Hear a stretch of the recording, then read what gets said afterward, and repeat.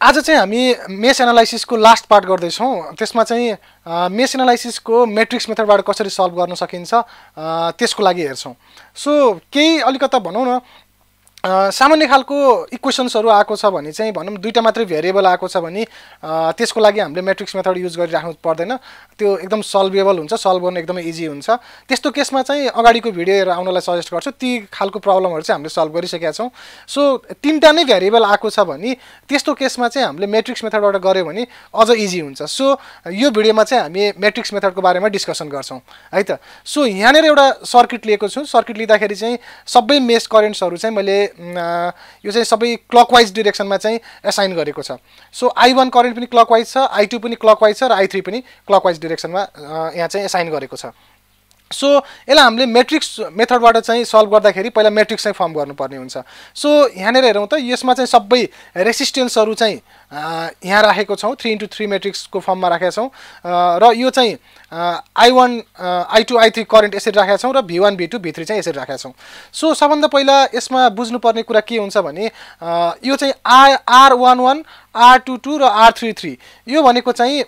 Diagonal matrix भयो। So यसमा चाहिँ डायगोनलको पार्टमा चाहिँ हामीले के गर्छौं भने जुन चाहिँ डायगोनल छ त्यो डायगोनल भनेको चाहिँ यो R11 भनेको चाहिँ मेश 1 मा मात्रै भएको मैट्रिक्स मेश 1 मा भएको मात्र रेसिस्टेन्स भयो, R2 भनेको चाहिँ मेश 2 मा मात्रै भएको रेसिस्टेन्स भयो र R3 भनेको चाहिँ मेश 3 मा मात्रै भएको रेसिस्टेन्स भयो। R12 भनेको चाहिँ जुन चाहिँ कमन ब्रान्चमा छ, R12 भनेपछि मेश 1 र मेश 2 मा भएको कमन ब्रान्चमा भएको रेसिस्टेन्स भयो। सो यो डायग्राम अनुसार हेर्ने हो भने, यो सर्किट अनुसार हेर्ने हो भने R11 भनेको चाहिँ के देखिन्छ भने हामीले बेसिकली के गर्नुपर्ने हुन्छ भने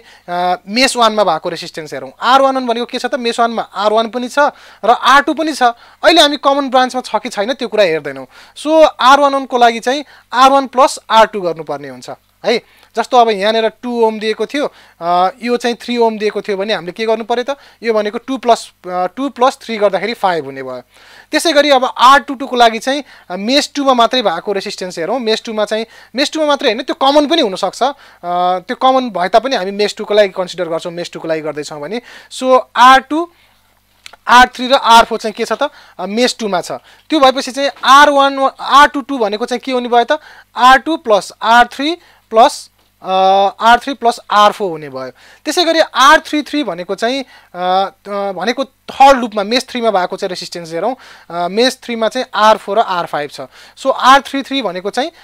यसमा चाहिँ के हुने भयो त, R4 प्लस R5 हुने भयो। सो यसमा चाहिँ एउटा कुरा के चाहिँ बुझ्नुपर्ने हुन्छ भने जुन चाहिँ डायगोनलमा छ त्यो डायगोनलमा भएको भ्यालु चाहिँ सबै पोजिटिभ हुन्छ र अफ डायगोनल जुन छ त्यसलाई चाहिँ हामीले नेगेटिभ लिन्छौं। सो यो तीनटा भ्यालु चाहिँ जुन R11 R22 र R33 छ यो सबै पोजिटिभ लिनुपर्ने हुन्छ है। सो बाँकी भनेको R12 R13 R21 R3 यो अफ डायगोनलमा भएको चाहिँ सबैलाई हामीले के गर्छौं त, नेगेटिभ गर्छौं। अब त्यो भनेको चाहिँ अब R12 लाई हेरौं त। R12 भनेको चाहिँ सिम्पली मेश 1 र मेश 2 मा जुन कमन छ त्यो हेर्छौं। मेश 1 र मेश 2 मा कमन भनेको R2 छ। सो यो R2 हुने भयो र यसमा हामीले के लिन्छौं त, नेगेटिभ साइन लिन्छौं। त्यसैगरी R13 मा चाहिँ हेर्ने हो भने कुनै पनि रेसिस्टर चाहिँ अथवा कुनै पनि रेसिस्टेन्स चाहिँ कमन छैन, किनकि यो चाहिँ मेश 1 भयो, यो चाहिँ के भयो त, मेश 2 भयो, मेश 3 भयो। सो मेश 1 र मेश 3 मा कुनै रेसिस्टेन्स कमन छ त, छैन। त्यो हुनाले यो चाहिँ के हुने भयो त, 0 हुने भयो। र R12 भनेको चाहिँ R12 र R21 भनेको त कमनै भयो। भनेको R12 भने पनि 1 र 2 नै कमन भयो, R21 भने पनि R2 र R1 नै कमन हुने भयो। सो R21 को लागि पनि के हुन्छ त, नेगेटिभ अफ R2 हुने भयो।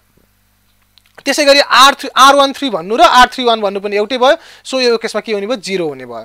र अर्को चाहिँ R23 हेरौं। R23 र R32 र R32 भनेको एउटै भ्यालु आउने भयो, किनकि त्यो एउटै ब्रान्च कमन हुन्छ। सो यसमा R23 र R32 को लागि के छ त, यो चाहिँ सेकेन्ड लुप भयो, यो चाहिँ थर्ड लुप भयो। सो यो केसमा चाहिँ नेगेटिभ अफ के हुने भयो, R4 हुने, दुईटैमा नेगेटिभ अफ R4 हुने भयो। सो हामीले यो चाहिँ मैट्रिक्स चाहिँ सेटअप गर्यौं र यसलाई सल्भ गर्नको लागि चाहिँ अब हामीले यसलाई सल्भ गर्नुपर्ने हुन्छ है। सो यसलाई सल्भ गर्नको लागि पहिला हामी के गर्छौं भने यसको डिटर्मिनेन्ट निकाल्छौं। सो 3x3 मैट्रिक्स यो जुन छ यसको डिटर्मिनेन्ट निकाल्छौं। यसको डिटर्मिनेन्ट निकाल्नको लागि R11 R21 यसैगरी यो 3x3 3x3 म्याट्रिक्स सेटअप भयो यसको हामीले डिटर्मिनेन्ट निकाल्छौं अब यो कसरी निकाल्ने भन्ने कुरा हामी प्रब्लममै गरेर हेर्छौं त्यसमा क्लियर हुन्छ सो अब यसमा हामीले जस्तो अब त्यो गरिसकेपछि यसमा हामीले अब del 1 निकाल्नु पर्ने हुन्छ del 1 निकाल्नको लागि के गर्छौं भने del 1 निकाल्नको लागि यो कोलमलाई चाहिँ भोल्टेज सोर्ससँग चाहिँ इन्टरचेन्ज गर्दिन्छौं सो यहाँ प्लस माइनस लेखेको छ यो किन भन्दाखेरि जस्तो कि V1 भनेको चाहिँ मेश 1 मा भएको भोल्टेज भयो मेश 1 मा भएको भोल्टेज के छ त मेश 1 मा भएको भोल्टेज भनेको चाहिँ V1 छ V1 छ भने हामीले यो लोअर पोटेन्शियल देखि हायर पोटेन्शियल छ कि higher potential to lower potential छ त्यो हेर्नु पर्यो सो लोअर पोटेन्शियलबाट हायर पोटेन्शियलमा छ भने पोजिटिभ साइन आउँछ सो यहाँ प्लस माइनस लेखे तापनि V1 भनेको के हुने भयो त यहाँ प्लस V1 हुने भयो प्लस V1 को लागि हामीले लेखिराख्न जरुरी भएन सो V2 मा कुनै पोटेन्शियल कनेक्टेड छ त छैन यसो कुनै पोटेन्शियल कनेक्टेड छैन भने यहाँ के हुने भयो यो पक्कै पनि 0 हुने भयो त्यसैगरी V3 मा हेरौं V3 मा V2 कनेक्टेड छ V3 मा भनेको चाहिँ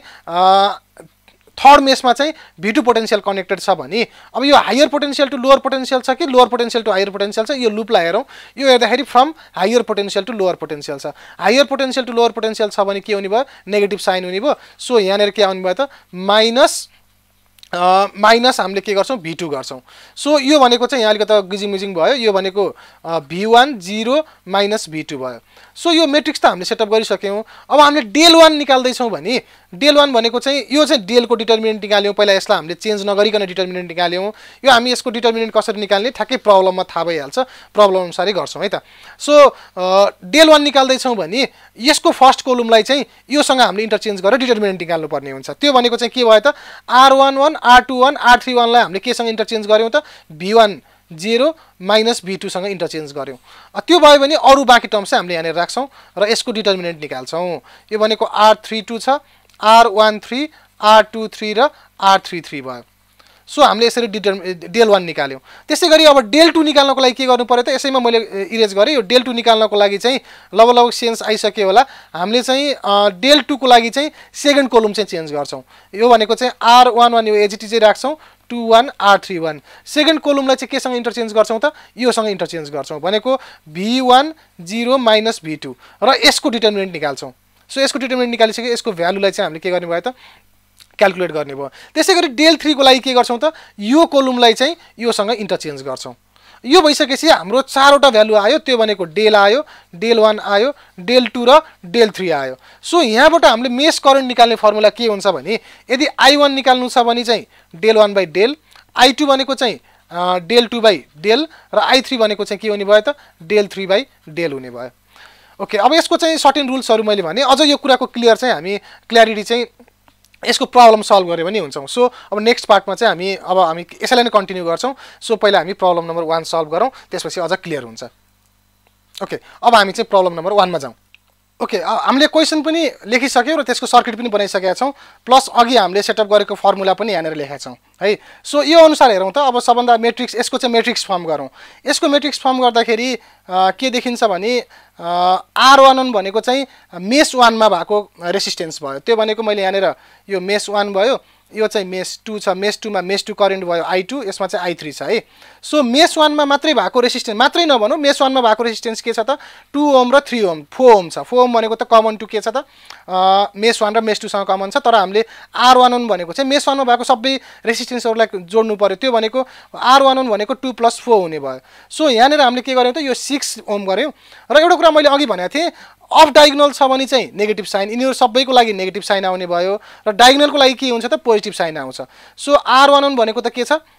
डायगोनलमै छ त्यो हुनाले हामीले के गर्यौं पोजिटिभ साइन ल्यायौं सो R12 र R21 को लागि चाहिँ एउटै कुरा भयो किनकि R12 भनेको पनि एबी ब्रान्चै हो मैले यसलाई नेमिङ गरे पनि एबी ब्रान्च नै हो R21 भनेको पनि एबी ब्रान्चै हो एबी ब्रान्चमा भएको चाहिँ रेसिस्टेन्स भनेको के छ त 4 ओम छ सो अफ डायगोनलको लागि फेरि नेगेटिभ हुन्छ है सो यहाँनेर नेगेटिभ साइन भयो र यहाँनेर के हुने भयो नेगेटिभै हुने भयो किनकि R21 र R12 भनेको एउटै हो त्यसैगरी R13 भनेको चाहिँ R13 भनेको त्यो रेसिस्टेन्स कमन टु के हुने भयो त 1 र 3 को लागि कमन चाहिँ रेसिस्टेन्स हेर्नु पर्यो 1 र 3 को लागि कमन भनेको चाहिँ कुनै पनि छैन त्यो हुनाले यहाँनेर के आउने भयो 0 आउने भयो यता पनि 0 आउने भयो अब त्यसैगरी R22 भनेको के हो त R22 भनेको 2 मा भएको 4 ओम 2 ओम र 2 ओम भनेको 4 2 2 भनेको 6 हुने भयो र डायगोनलको लागि पोजिटिभै हुन्छ सो त्यसैगरी हामीले R23 हेरौं R23 भनेको 2 र 3 मा कमन कुन छ 2 ओम मात्रै छ सो यहाँनिर नेगेटिभ 2 आउने भयो, अफ डायगोनलको लागि नेगेटिभ। R23 भन्नु र R32 भनेको एउटै कुरा भयो, किनकि त्यो R23 को लागि पनि यही नै कमन छ, 32 को लागि यही नै कमन छ। सो R32 को लागि पनि यहाँनिर के आउने भयो त नेगेटिभ साइन आउने भयो। सो R33 को लागि चाहिँ के छ त 2 ओम र 1 ओम, 2 ओम र 1 ओम जोड्दाखेरि के हुने भयो 3 आउने भयो र यहाँनिर यसरी आयो। सो यहाँनिर I1 I2 I3 भयो र पोटेन्शियल भनेको चाहिँ हामीले lower potential to higher potential छ भने पोजिटिभ साइन लिन्छौँ। त्यो भनेको चाहिँ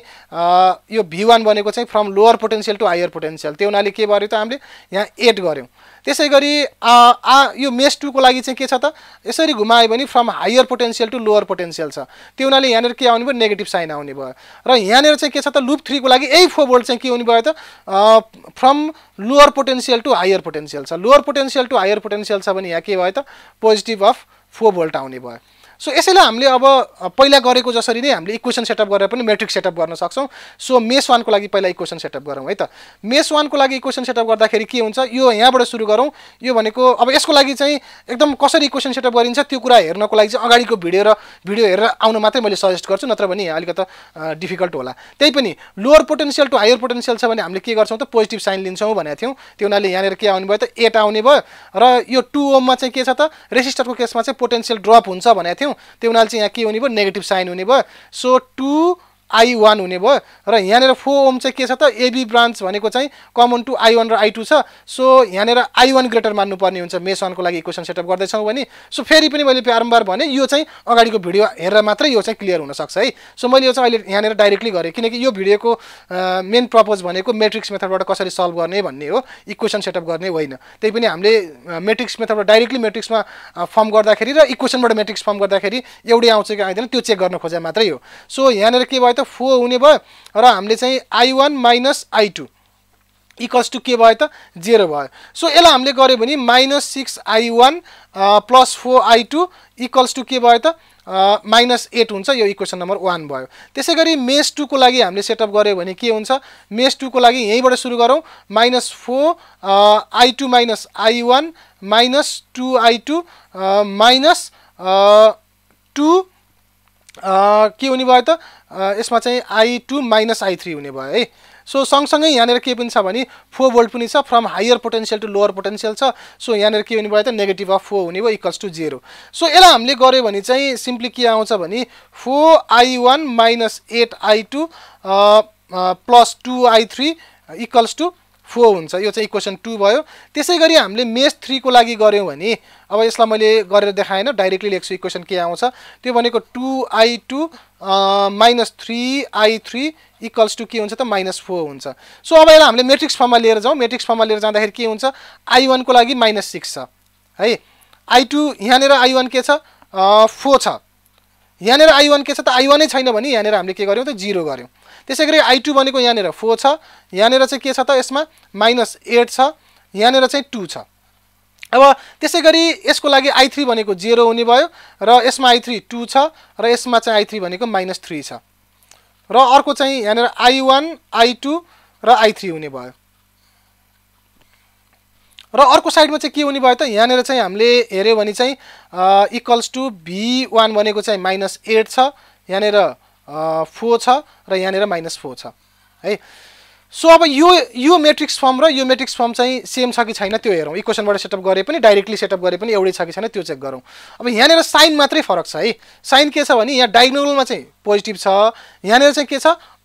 डायगोनलमा नेगेटिभ आएको छ, उता र यता ठ्याक्कै फरक छ र यहाँ पोटेन्शियलमा पनि फरक छ। अब हामीले के गरिदियौँ भने त्यो हुनाले चाहिँ यहाँबाट नेगेटिभ साइन ल्याउँ त, कमन ल्याउँ त। नेगेटिभ साइन कमन लियो भने यो पोजिटिभ हुने भयो, सबै नेगेटिभ पोजिटिभ हुने भयो, पोजिटिभ भरि के हुने भयो त नेगेटिभ हुने भयो,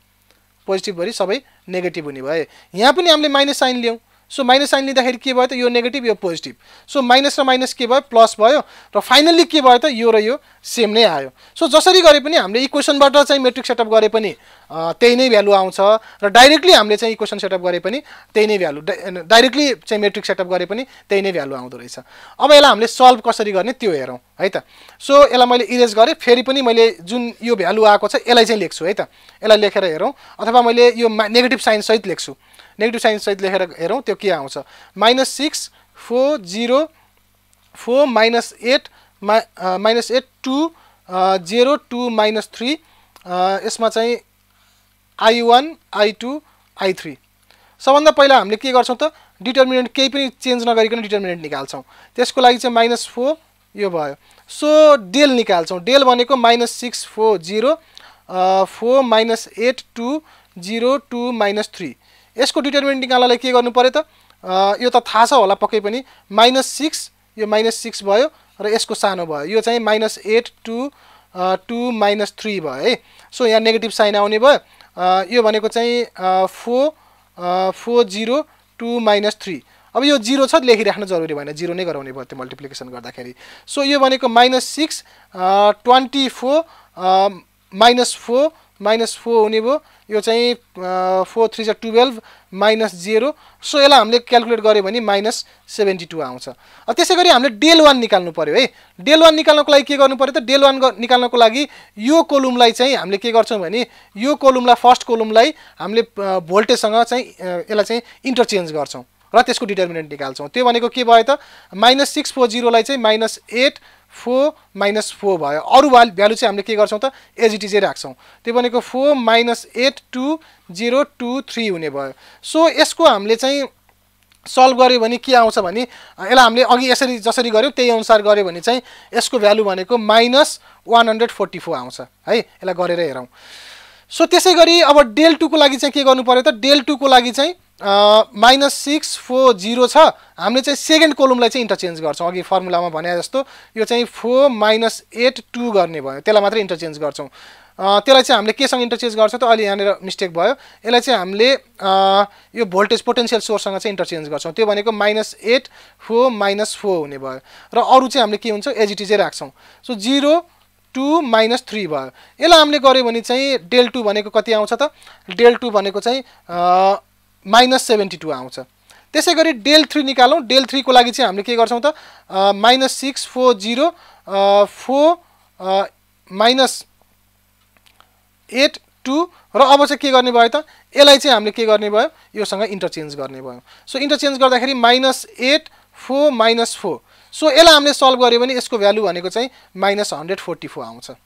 सो हामीले सबै डिटर्मिनेन्ट चारवटा डिटर्मिनेन्ट निकाल्यौं अब त्यसपछि चाहिँ हामीले करेन्ट निकाल्नु पर्ने हुन्छ अघि मैले करेन्ट निकाल्ने फर्मुला भनिसकेको थिएँ त्यही पनि मैले फेरि गर्छु यसमा जस्तो I1 निकाल्नु छ भने के गर्नु पर्यो त I1 निकाल्नु छ भने I1 भनेको डेल 1 बाइ डेल हुन्छ सो डेल 1 भनेको चाहिँ के भयो -144 divide by del 1 by del चाहिँ हामीले के निकालेको थियौ -72 निकालेको थियौ सो यहाँबाट चाहिँ हाम्रो करेन्ट के आयो त यो भनेको 2 एम्पियर आयो त्यसैगरी I2 भनेको चाहिँ del 2 by del del 2 by del गर्यो भने के हुन्छ त्यो भनेको 1 एम्पियर आउने भयो र त्यसैगरी I3 भनेको चाहिँ 2 एम्पियर आउँछ सो मेन ख्याल गर्नुपर्ने भनेको डिटर्मिनेन्ट निकाल्दाखेरि हामीले के गरेका छौं फर्स्टमा डेल 1 निकाल्दाखेरि चाहिँ भोल्टेज सोर्सलाई चाहिँ यो कोलुमसँग चाहिँ इन्टरचेन्ज गरेका छौं डेल 1 को लागि र त्यसको डिटर्मिनेन्ट निकालेका छौं है त्यसैगरी चाहिँ डेल 2 निकाल्दाखेरि के गर्यौं त